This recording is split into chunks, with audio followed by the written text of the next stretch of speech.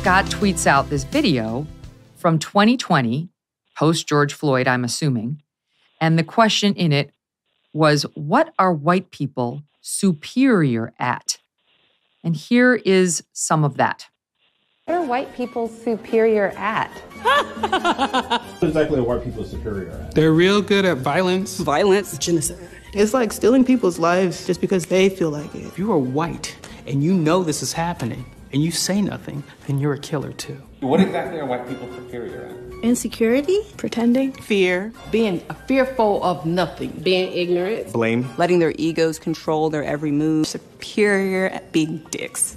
What exactly are white people superior at? oppression, gaslighting, lack of empathy, Intellectualizing oppression. did I say oppression? What exactly are white people superior at? Taking what's not there. Taking shit. Taking our ideas. copycatting, Gentrification. appropriating things that do not belong to them. Taking over other people's cultures and making you believe that they invented it. Maybe they're thinking of it as repurposing. It's like recycle and repurpose.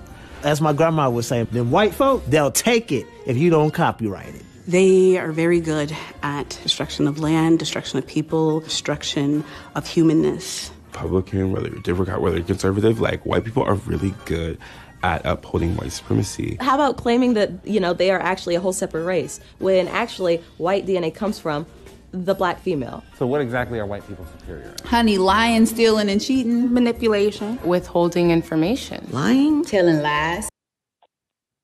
Oh, great. Okay, guess what?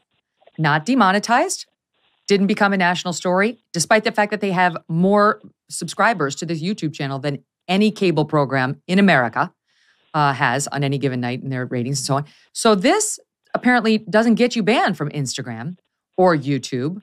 In fact, apparently they're very successful in this messaging. No problem. You've heard me talk about Bonner Private Wine Partnership. They have these incredibly rare Malbecs that you have got to try if you love wine. If you enjoy an occasional glass of vino, try these wines from the extreme altitudes of Argentina. The flavor is unlike any other. Blackberry, leather, smoke, and a little dark cherry. And these wines are nearly impossible to get on your own. The producers, deep in the Andes Mountains, make limited quantities. The best part, they have cut out the middleman. You won't deal with a big markup. Today, we have a great offer for you. If you visit bonnerprivatewines.com/MKS, you will not only get the wine for over 50% off, plus free shipping, you'll also get a bonus bottle of small batch limited production wine from their exclusive wine cellar. That's 4 bottles for the price of 3, and it is a deal that's hard to turn down if you're a wine lover like me. Just visit bonnerprivatewines.com/MKS to claim your bonus bottle and become a part of America's most unique wine club. Hey, thanks so much for watching. If you like what you just saw, hit the subscribe button for more clips and full episodes.